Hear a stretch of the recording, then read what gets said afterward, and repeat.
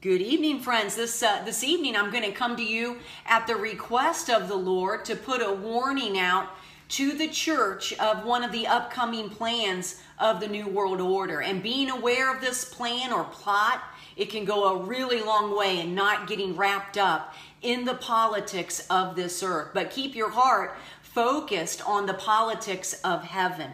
In heaven, the Lord Jesus Christ, He's awaiting the day that He can usher His precious ones home and close out the church era. And then He will turn His fullest attention to the Jews. And we need to be mindful that the bride of Christ is made up of several different nationalities, and that includes those Jews who claim Jesus Christ, Yeshua HaMashiach, as their Messiah. The bride of Christ is not a Western-only bride.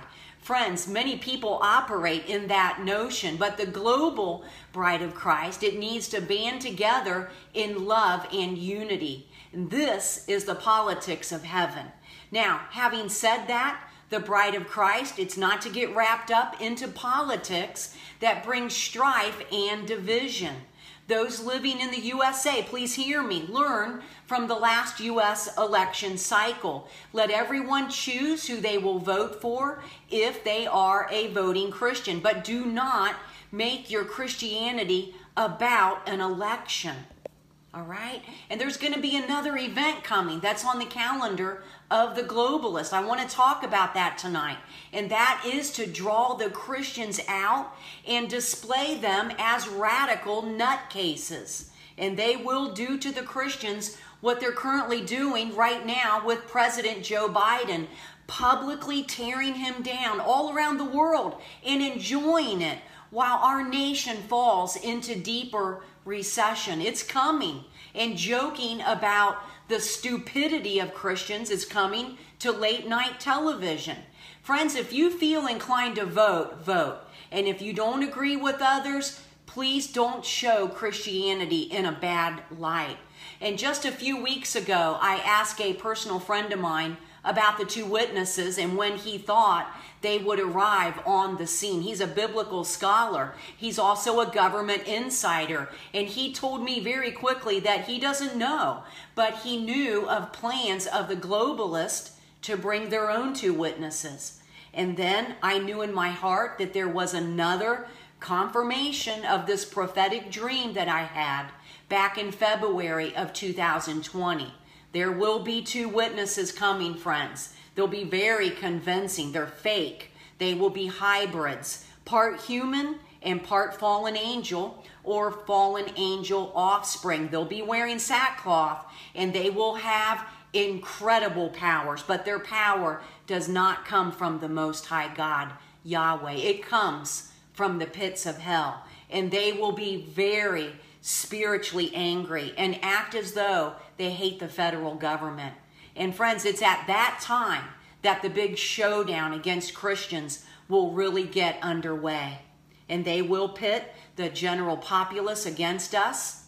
And please do not take the bait and get the word out to all, especially to your pastors. Friends, you're going to see passion in them, but it will not be a spiritual Christianity passion that's from above. It'll be a poisonous, radicalized passion, and they will show up at government venues and strike at the heart of the government with hatred, a religious-looking hatred that almost seems justified, because at the time that they rise in their stage show, the nation will have fallen so much that people will be more angry at the government.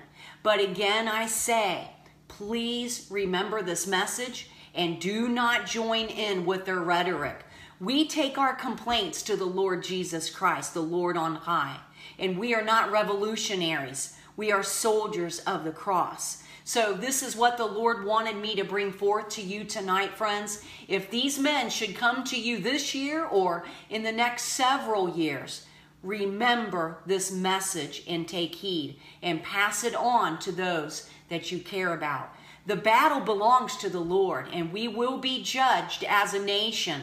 But the radicals in our government, they want to make Christianity make the Christians look like the scum of the earth. and they already have planned how they're going to spend the whole thing. Remember Adolf Hitler. Friends, continue to pray for those in authority and for this upcoming election cycle. Put it on your calendars. There are many freedoms at stake, and you're seeing unprecedented weather patterns in states that really appreciate their right to bear arms. So most importantly, pray that we can maintain our religious freedom for as long as possible. Jesus Christ is coming soon.